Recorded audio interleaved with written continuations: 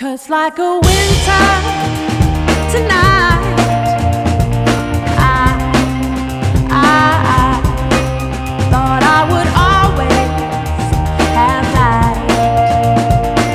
The quick flash that you gave to me, so dark I could barely see.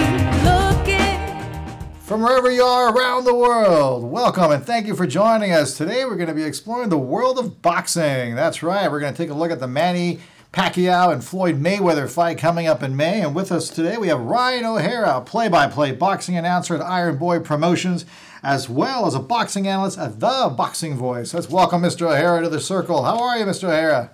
Doing great, sir. How are you guys doing today? Wonderful, especially now that the fight's finally been sealed. So we got this big fight coming up, Floyd Mayweather, Manny Pacquiao. I mean, the last time I saw a fight this big, I think it was Holyfield taking on Tyson.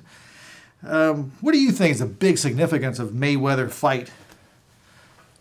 I think the big significance is that it's finally happening. It's a fight that we didn't expect to happen because you have problems with drug testing, we had problems with purse splits, and finally they came to a consensus. And I'll say, the first time this fight was announced, I'd never kissed a girl in my life. So times have changed since the fight was first talked about. And I'm just happy the fight's going to get on. You got two very unique styles. Floyd Mayweather, one of the best defensive boxers of our generation. Actually, if not the best defensive boxer I've ever seen. Manny Pacquiao, explosive on offense. Defense, he's a little slippery slope for him there. But it's going to be a close fight. Floyd Mayweather struggled against boxers with a southpaw stance in the past, and Manny Pacquiao struggled against defensive fighters in the past, notably Juan Manuel Marquez.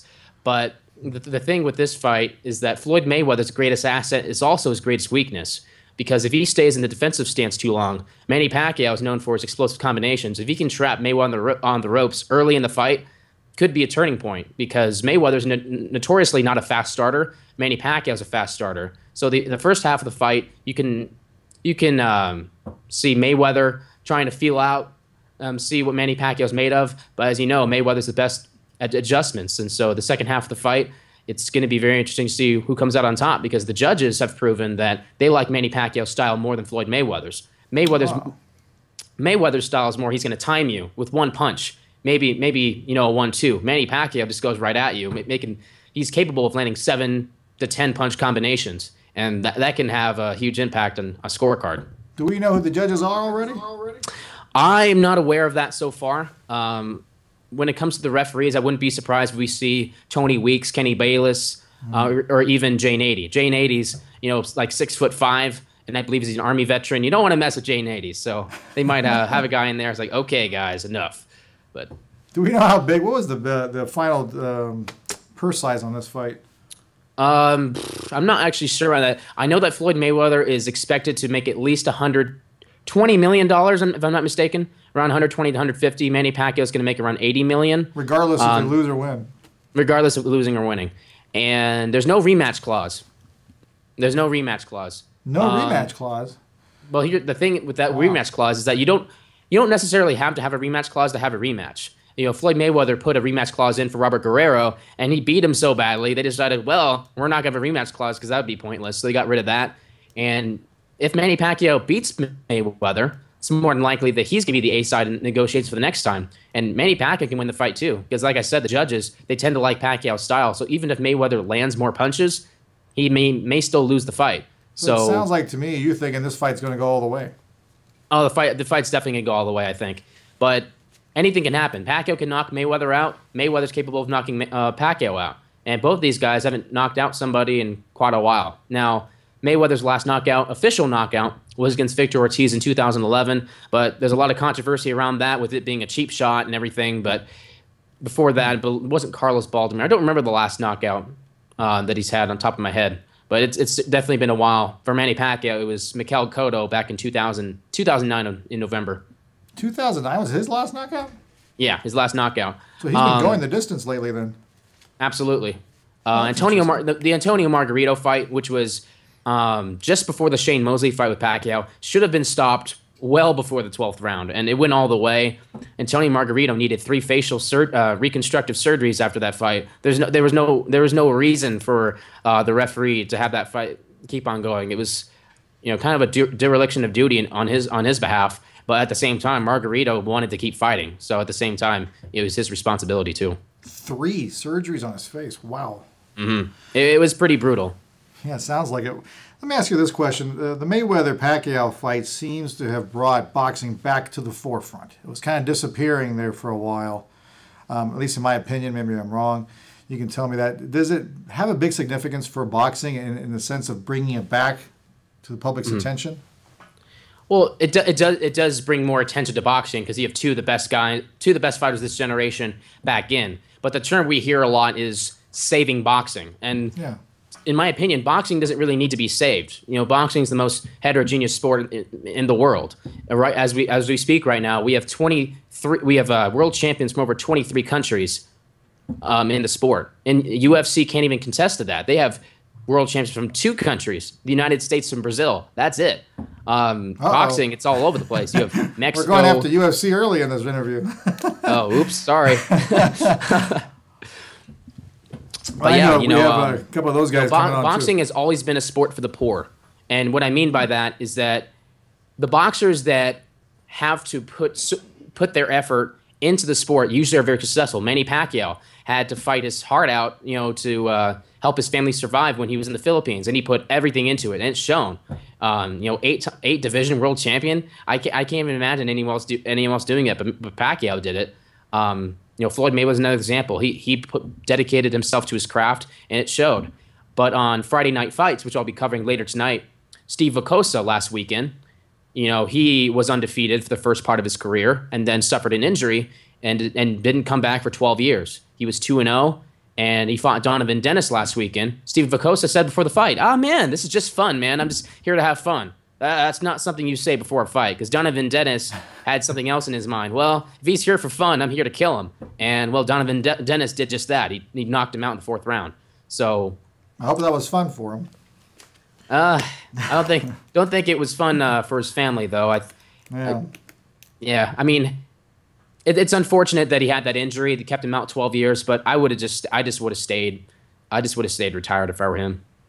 Sounds like it. Did anything happen to him after that knockout?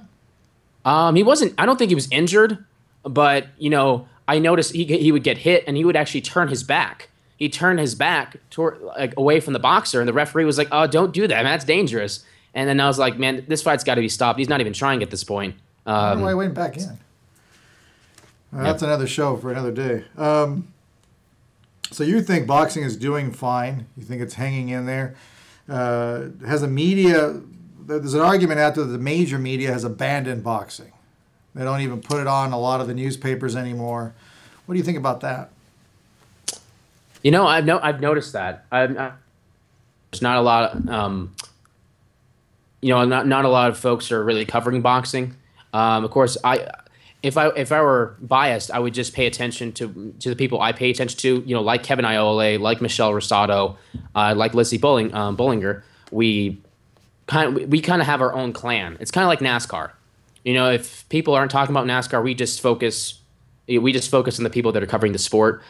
And going back to the sport, being saved, Al Heyman, created Premier Boxing Champions, which, as it looks right now, it's actually helping to bring boxing back into the mainstream. You got Keith Thurman fighting Robert Guerrero on free network television. It's pretty cool. Adrian Broner fighting John Molina. Oh, Broner's back, huh? Yeah, Broner's gonna be back fighting John Molina. I think those are gonna be some really great fights. Stylistically, it's gonna be great. Thurman and Guerrero, and it's gonna be an absolute war. There's gonna be swollen eyes and blood, and exactly what the fans want to see. And the fans want to see the best fighting the best. And I think Al Heyman has a reputation of not doing that. For example, Danny Garcia fighting Rod Salka instead of defending his championship. Danny Garcia will be fighting Lamont Peterson on one of the Premier Boxing cards, but it'll be a catchweight fight at 142 pounds, not a non-title fight. So, yeah, I think boxing has its weaknesses. Every sport has its weaknesses, but I think we're doing just fine the way we are right now. Do you think the internet's helping a lot? Absolutely. Social media, it's using the hashtag boxing on Twitter. It's a great way to interact with other people around the world. You can, cuss at each other, try to see how meet in an agreement. I don't really get into that, but some people are really passionate to the point that they're, willing to fight over a keyboard. But keeping the sport relevant.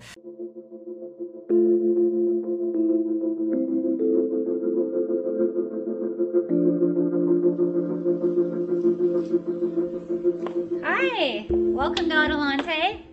This is Adelante Recovery, and my name is Yvette Kuglin, and I'm part of the staff. Adelante Recovery Center has helped people in dual diagnosis for 5 years. We accept most PPO insurances and provide luxury accommodations and 24-hour support.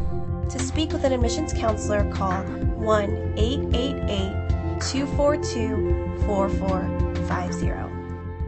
A lot of time we don't even know what's wrong with us, and sometimes we need to get away to figure that out. So if you want to go for a little retreat out in Corona Del Mar, which is a confidential location, we're here to help. So we're only a phone call away. Thank you. What was the hashtag you mentioned again? Hashtag boxing. It's kind of like a Twitter thing. You see things that are trending, and it's a great way to interact with your peers. Also, if there's a fight like Mayweather-Pacquiao, hashtag Mayweather-Pacquiao, hashtag boxing. Oh my gosh, the styles between this fight. You can go into details, and it brings you closer to people. You start to come in contact with people you never thought you'd be in contact before. I'm bringing up a NASCAR reference, but I never thought I'd ever talk to Jerry Bunkowski in my life. And I told him, "Man, I've been reading your article since I was 5 years old." And well, he told me, "Now I feel really old now, thanks." But that's the interesting thing is our show is about psychology, and that's one of the things about it. Boxing does have that ability to bring people together. Mm-hmm. It seems a lot of times our differences can be set aside, especially like a Manny Pacquiao and Floyd Mayweather fight. It can bring them together at this moment. It's interesting. Yeah. It's a very interesting concept. Interesting idea. It's going to be interesting with the fans because you have Pacquiao fans who are all about, oh man, all the action. You have fans that are very fascinated and quite frankly really impressed with Mayweather's defensive capabilities. And other people are flat out bored from his defense. Other people they don't like defense. They like all offense. And then there's some people who are in the middle. They kind of like want to see a mixture of both of different types of skills, but. It's going to be interesting. I've had a lot of conversations with both sides regarding this fight. Some have been very, very productive, and a lot of them haven't been nowhere close to that. But that's how it is in every sport. Let me ask you this question. They're getting a little older now, these guys, like we all are. But are we getting the real Mayweather and the real Pacquiao here? Or are we getting a little bit different types of guys because they're not the same as they were in their prime? Mm-hmm. It's not quite the same, but they haven't dropped that much. It's not the big. The fight should have happened in 2010 when they first started negotiating, but everything fell apart. Mayweather slipped a little bit on defense. He's been taking a lot of hard leather. For example, Shane Mosley rocked him with a huge right cross in 2010 in their fight, and then proceeded to dominate Mosley the rest of the fight because at that point Mosley was an older fighter. And the people are going to say, "Oh, you're making an excuse for Mosley. Like Mayweather beat him. Yeah, he beat him, but fans first called for that fight 9 years before that, in 2001. In 2001, Mosley was the man. He beat Oscar De La Hoya in 2000. He ended up beating him again in 2003. Although kind of controversial decision, especially with the Balco scandal. That's right, yeah. But that fight would have been amazing back in the early 2000s. 2010 was still a good fight, but it was nowhere close to what it should have been because Mosley wasn't in his prime. The De La Hoya Mayweather fight was called for in 2004, and Mayweather called De La Hoya out. The problem with that is that De La Hoya at the time was fighting at 160 pounds. Now we remember in 2008, De La Hoya went from 154 to 147 to fight Manny Pacquiao and drained himself so bad that he just got picked apart. Imagine if he went from 160 to 147, which was what Mayweather was asking for. It would have been even worse if it was 160 to 147. That's a major drop. Now they did the fight at 154 in 2007. Was De La Hoya the same fighter? He honestly looked pretty good in that fight. It's just that Mayweather's faster. De La Hoya wasn't the same fighter. He's an old 34 because he fought Tay, he fought Whitaker, he fought Julio Cesar Chavez. He fought a lot of these rough, tough guys. Mayweather, on the other hand, he's fought a lot of guys, but the legends, quote unquote, that he's fought, they weren't the same legends they were. Arturo Gatti was completely washed out when he fought him. Carlos Baldomir wasn't the same. And, I think the only in prime fighter that Mayweather's beaten is Canelo Alvarez. But Canelo Alvarez beat himself in that fight because he decided that he was going to focus on defense. He said that, Mayweather's got to watch out for my defense because I'm been really, really, improving on my defensive skills. But I said to myself, but you've only been starting to improve defense for the last couple of years. Mayweather's been defensive technician, even before his professional debut in 1996. And so I said to myself right then, Alvarez is going to lose 12 rounds nothing. And that's how I scored it. It was a blowout. 12 rounds nothing? Yeah. I scored it 12 rounds to nothing for Mayweather, although C.J. Ross was blind and had it even. Let me ask you this question then. I won't pick on Mayweather here, because I know other fighters have done it as well, but is this a strategy that they're using when they pick these guys, they pick their opponents who are out of their prime, or is it just business circumstances? We just can't get the fight together and it's just the way it happens. Which way do you think it leans more towards? It's a combination of both, in my opinion. I think what Mayweather's strategy is, if you make the people wait as long as possible, they're going to be like, oh, finally it's happened. We've got to put our money into this pay-per-view, pay $100 or however. But at the same time, it's kind of like avoiding. In a way, it's also avoiding because Manny Pacquiao is not the same Manny Pacquiao he was in 2009 when he was that blade. I mean, his hand speed is still pretty dang fast, but it's not the blazing speed it was in 2009. Is Mayweather's defense as fast as well, or his defense is not as good as it used to be. He's been, like I said, he got caught by Mosley in their fight. He also got caught several times in the first fight with Marcos Maidana. Ended up getting cut for the first time in 18 years in that fight. And in the second fight, he caught a right hand in the third round, wobbled on the ropes, but by that time the round had ended, so Maidana wasn't able to capitalize on the shot. Maidana's the same guy that beat Broner, right? Yes, sir. Yeah, Maidana beat Adrian Broner, knocked him down twice. That was a hell of a fight. Oh, absolutely. That was a wonderful fight. Broner instigated Maidana's anger, so he kind of had it coming to him. But you know what? I think Broner is starting to learn now how to be professional. He has the birth of his son. He's engaged to be married, and he's got to learn how not, I guess, to be less goading in the ring. Don't taunt as much, because he's fighting John Molina is a guy that has the ability to change a fight in one instant. He did that against Mickey Bay. Mickey Bay, he's going to remember that fight for the rest of his life. He dominated the fight and then got knocked out late. That's right. Here's the thing that I'm worried about with Broner is that if he's not 100% for the fight against Molina, he could be in trouble. Because John Molina fought Lucas Matisse. Lucas Matisse is one of the toughest guys in the sport. Molina dropped Matisse twice, once in the second, once in the fifth. But Matisse got back up to knock him out, knocked him down 3 times. Now, Marcos Maidana knocked Adrian Broner down twice. Broner didn't recover from that. And Matisse punches much harder than Marcos Maidana. So if Broner gets knocked down by Molina, the question is he gonna be able to get back and win the fight? Or is he going to be the same Broner we saw against Maidana? Once he gets knocked down, it's like mentally he's just not in there. Yeah, he kind of did lose it at the end of that fight. We have a few minutes left. Okay. We have what we call a fastball question. I'll change the tone for this show. We'll make it a 1-2 combination, and we'll see how Mr. O'Hara hangs on to those 2 questions. But those are coming in a little bit.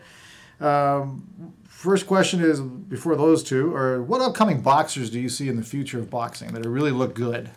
Oh, Terrence Crawford, fighter of the year right there. Terrence Crawford he's the perfect boxer. He's got offense, he's got defense, he's fast. I would love to see Terrence Crawford fight Manny Pacquiao before he retires. I think that'd be a great way. But I don't know if it's possible. I don't think it's going to happen. If Pacquiao and Mayweather decide to close out their careers by fighting each other, I don't think Crawford's going to get a chance. But let's say Pacquiao beats Mayweather, no rematch. I think a fight with Terrence Crawford would be a perfect way to go out, win or lose. How's the heavyweight division looking? Heavyweight division is still, the heavyweight division is still lacking. You do have a new star in Deontay Wilder, but that's not enough to bring the heavyweight division back. We're going to need some more folks. Some of the top-ranked guys, I watched an Andy Ruiz fight during Iron Boy 18. He's not going to be able to fight a Klitschko, I don't think, and not at this point. But like I said, Wilder, Stavern, he's pretty solid. But I mean, the heavyweight division isn't there. The action that you're going to find in boxing is going to be in the smaller divisions, like welterweight, middleweight, Gennady Golovkin. If Gennady Golovkin can move up to, let's say, super middleweight, the light heavyweight in that zone, I don't know if he's going to go to 175, but he'd be pretty good at 168. Let's see, another fighter, Diego De La Hoya, absolutely. Oscar De La Hoya's young son. Oh, really? Yep. All right, you ready for your 1-2 combo questions? Ready for it. I got my boxing gloves in the living room, so. All right. If, let's say, Mr. O'Hara has got the magical powers granted to him, and he could pick 2 boxers from any era in the last 100 years, who would you match up against each other? Man. And it's always a tough question for you guys. Man, we already got Rocky Marciano, Muhammad Ali in the computer fight. I watched that, and it was kind of hard to watch because the commentary was so bad. But that's just me. Let's see. It's me interesting. I'm thinking of something really quick. I'm trying to think of something. I'd like to see Muhammad Ali and Vitaly Klitschko. Oh, that's a good one. Muhammad Ali, Vitaly Klitschko. That'd be a great fight. I actually ran a simulator on that. It actually was kind of close, and Klitschko got dropped late in the fight. And Vitaly Klitschko has only been knocked down once in his career ever, and he's never taken an 8 count in boxing. He's never taken a count. He has fallen from a slip, but he was knocked out by Pelly Reed in a kickboxing event. That's the only time I've seen Klitschko go down, was in that one fight. And that would be unpleasant. And last question for you. Have you, or do you hope to, ever date a ring girl?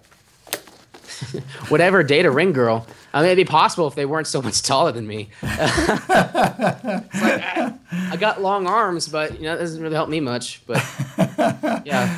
Well, thank you so much again, Mr. O'Hara, for being on here.